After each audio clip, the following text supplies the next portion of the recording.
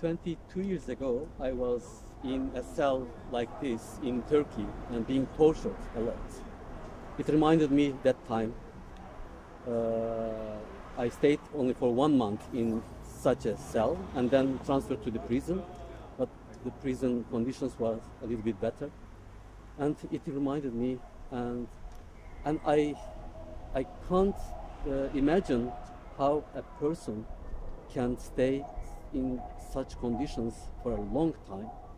And barking of the dogs, listening to this, it's a kind of torture, which is unbearable for a person to be able to live in these conditions.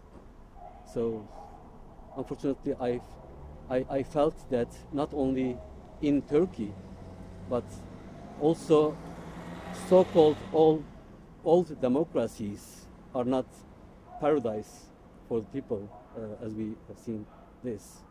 So the rule of law, democracy, and the human rights has been violated everywhere in the world, and recently, unfortunately, more and more.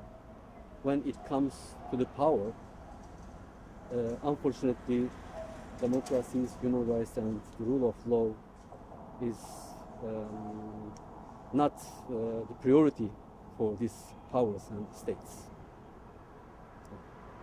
And what do you think, what you can do in your role now inside the Council of Europe and as a politician for Julian, that he is out as soon as possible today, hopefully? Yeah. I'm representing Kurdish people at the European institutions in Strasbourg. And we have similar situations. For example, our co-president Selahattin Demirtas is in prison and in such conditions. Mr. Öcalan have been in an island prison for about 24 years, and he's living in the same conditions.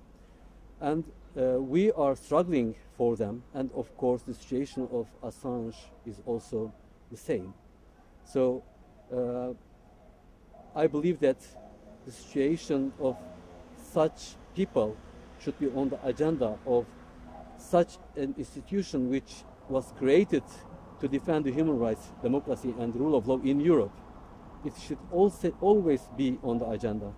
I will try to do my best to bring it to the agenda and push the UK state to release Mr. Assange now.